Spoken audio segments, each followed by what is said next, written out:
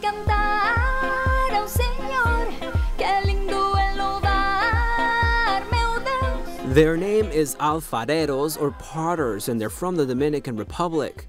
Fermin, Gina, Altermio and Junior identify as passionate Catholics, and they use music to share their love for the church.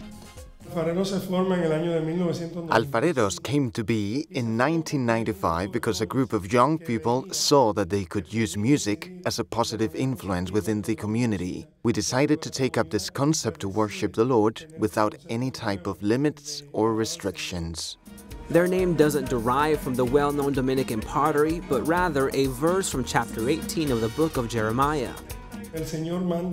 The Lord sends the prophet to the potter's house to see that when he builds a pot and it doesn't turn out the way he wants, he destroys it and it starts again. They played for the Pope during World Youth Day in Rio in 2013.